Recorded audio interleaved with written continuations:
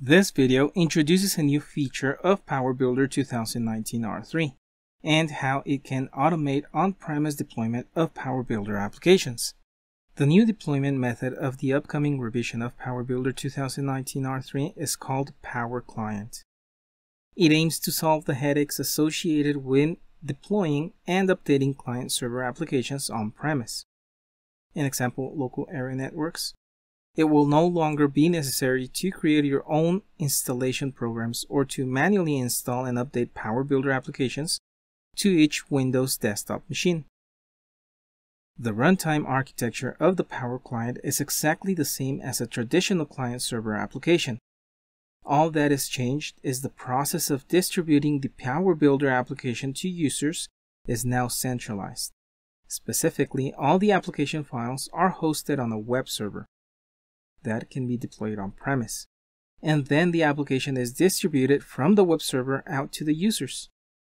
The file distribution will now be processed by a web server, for example IIS, while the architecture of the application will remain as client-server application.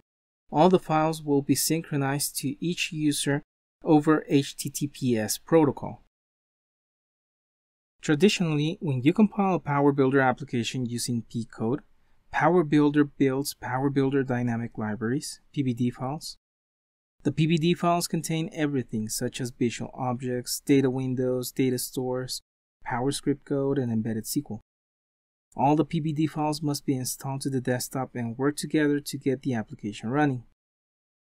The compilation with Power Client is different from the traditional P code approach.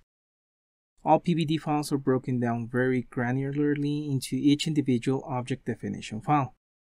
For example, each SRW, SRD, SRU, etc.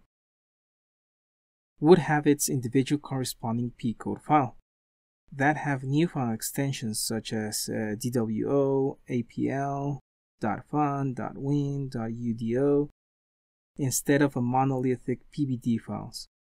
Then each version of every P code file has a unique identifier so that when a user runs the client-server app, the P code files can be incrementally downloaded and updated, depending on the function the user is accessing. So you will have and see that with the new compilation approach, it is enhancing PowerBuilder compilation of PBD files so that the Power Client's update routine can reliably and incrementally update this for client-server applications. After the app compilation, the following types of files will be deployed to the web server. P code files that are granular in size, not the monolithic PBD format. The application.exe file and supporting files such as resource files, OCX files, and desktop runtime files. In example, PBBM. Such files are the same as in client-server PowerBuilder applications. There will be dedicated configuration settings for developers to specify the supporting files that will be packaged and deployed with the application into the desktop. Although a web server is used, technically it is acting as a file server. In example, no code is executed on the web server. And the web server would typically be deployed on-premise since these are client-server applications. The Power Client will be initially installed by accessing the app URL in a web browser. After that, the app has no dependency on the web browser type, version, or settings, but will run and update itself as needed over the local area network. Power Client is a fully automated desktop deployment solution. No code changes are required to benefit from this solution. You simply need to configure some deployment method, options, and the web server. Thank you for taking the time to learn about Power Client.